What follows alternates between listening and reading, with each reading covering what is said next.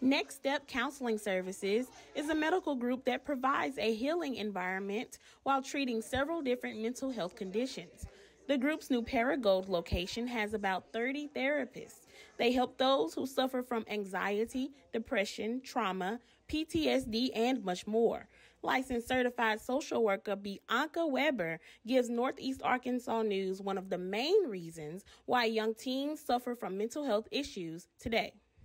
I think screens and electronics have a lot to do with it because studies are coming out.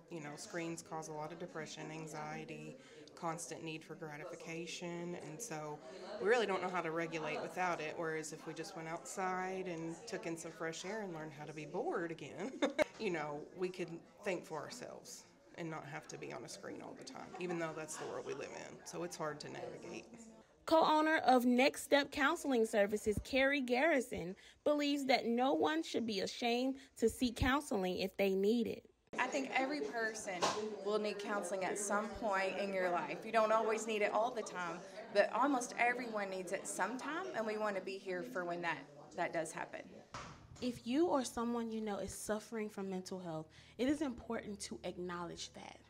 For more on this story, you can visit kjnbtv.com.